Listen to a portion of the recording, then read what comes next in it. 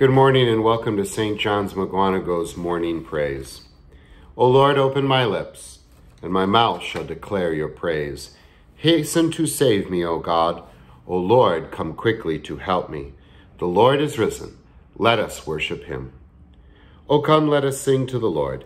Let us make a joyful noise to the rock of our salvation. Let us come into his presence with thanksgiving. Let us make a joyful noise to him with songs of praise.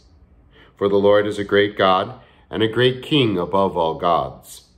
The deep places of the earth are in his hand. The heights of the hills are also his. The sea is his, for he made it, and his hand formed the dry land. O come, let us worship and bow down. Let us kneel before the Lord our Maker. For he is our God, and we are the people of his pasture, and the sheep of his hand. The Lord is risen. He is risen indeed. Alleluia. Death has been swallowed up in victory. Alleluia. This week we have been talking about faith and reason, and we made the first point that reason is a good gift of God, so is faith, and so reason and faith are not antithetical to each other. The problem is that our sinful beings, our sinful nature corrupts reason and makes it bigger than what it should be, and that is the problem.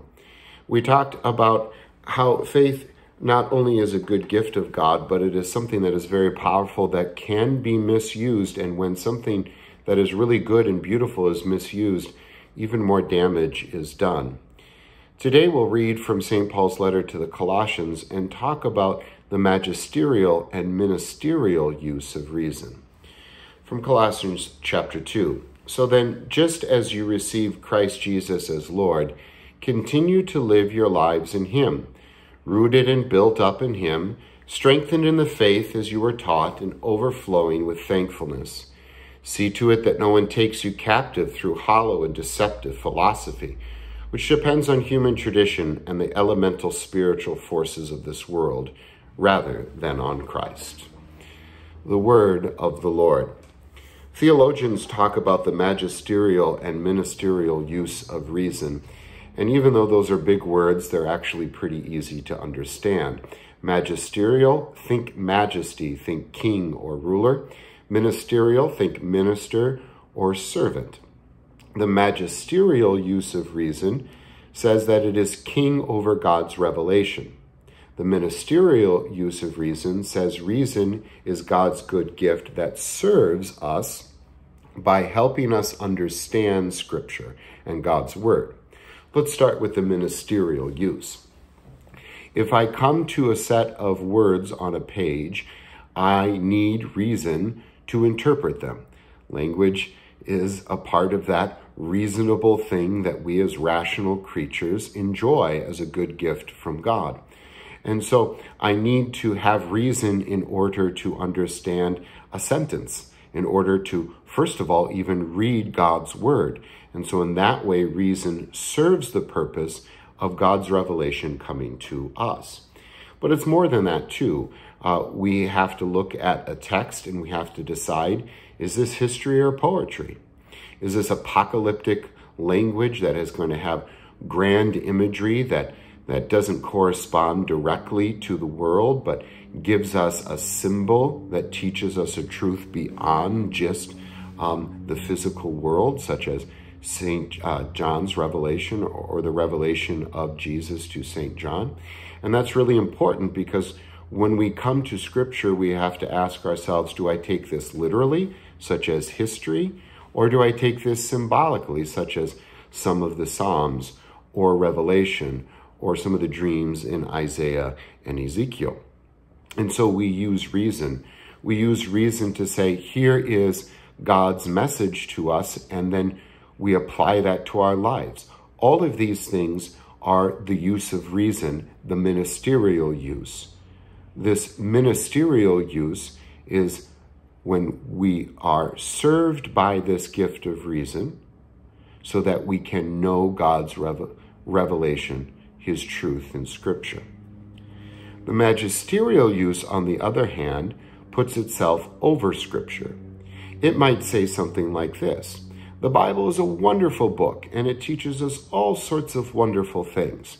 But when it says something that is unreasonable to us, we go with our reason rather than with God's revelation. So I come across a story about a virgin birth, and I say, that must not be true, because my reason says that is not how babies are made. We know scientifically that this is how babies are made, and a virgin birth is impossible. Therefore, I reason that this is a symbolic thing, or a myth, or something that isn't true in these scriptures, and I either ignore it or try to interpret it in a symbolic way. So in this way, reason becomes the majesty, becomes the ruler, the king over God's revelation. We can see a problem with that. As we have said before this week, that is a very unreasonable position to take. To think that we have the perspective, the power, the knowledge that can trump God's revelation. This seems to be very irrational, even though it is cloaked in rationality. And so I think the trick is this. The trick is this, that we use our reason until it bumps up against God's holy word, and then we go with God's revelation rather than our reason. So we're going to use our reason, this good gift of God, as much as we can, and unchain its power that God has given us by this reason as people created in his image. But then have the humility, the fear of God, to when we bump up to God's word, and God's word says something against our reason, not to say God's word must be wrong, but that our reason must be flawed. And so St. Paul warns the Colossians, who had been taken over by some of these worldly philosophies, to say, you do philosophy according to Christ. That everything is captive, all the thoughts are captive to Christ. And once again, this seems to be the most reasonable position. But here's the thing with reason and faith. We are unreasonable in a lot of different ways. We are unreasonable because we are sinful. And so God has to give us the faith. God has to turn us. God has to change us. As we'll talk about tomorrow, it's really a bad situation, not because of reason, but because of our sinful will. And so we need God. We need God to change our hearts, and that's exactly what he gives us in faith. And sometimes that faith then goes against our reason. But this is also God's good gift, that we can be still, that we can sit and take in God's word and understand that he's bigger than us and that he is on our side. If this Christ who comes and lives and dies and rises for us says, listen to me, I know more than you, and this is for your good, we can trust him. And what a beautiful thing it is that we don't have to understand everything rationally, but we can go by God's good gift of faith. The Te Deum.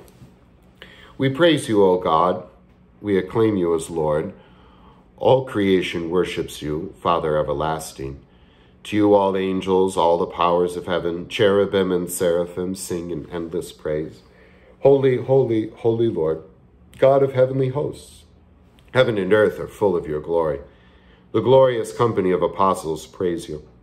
The noble fellowship of prophets praise you. The white-robed army of martyrs praise you. Throughout the world, the Holy Church acclaims you. Father of majesty unbounded, your glorious, true, and only Son, and the Holy Spirit, advocate and guide. You, Christ, are the King of glory, the eternal Son of the Father. When you became man to set us free, you humbled yourself to be born of a virgin. You overcame the sting of death and opened the kingdom of heaven to all believers. You sit at the right hand of God in the glory of the Father. We believe that you will come to be our judge. Come then, Lord, and help your people, bought with the price of your own blood, and bring us with your saints to glory everlasting. In the morning, O Lord, I call to you. Be merciful to me and hear my prayer. Lord, have mercy. Christ, have mercy. Lord, have mercy. We are bold to pray. Our Father, who art in heaven, hallowed be thy name. Thy kingdom come, thy will be done on earth as it is in heaven. Give us this day our daily bread, And forgive us our trespasses as we forgive those who trespass against us. And lead us not into temptation, but deliver us from evil. For thine is the kingdom and the power and the glory forever and ever. Amen. And we also pray, O Lord, our heavenly Father, almighty and everlasting God, you have brought us safely to this new day. Defend us with your mighty power, and grant that this day we neither fall into sin nor run into any kind of danger. And in all we do, direct us to what is right in your sight, through Jesus Christ, your Son, our Lord. Amen. Let us praise the Lord. Thanks be to God. The grace of our Lord Jesus Christ, and the love of God, and the fellowship of the Holy Spirit be with you all. Amen.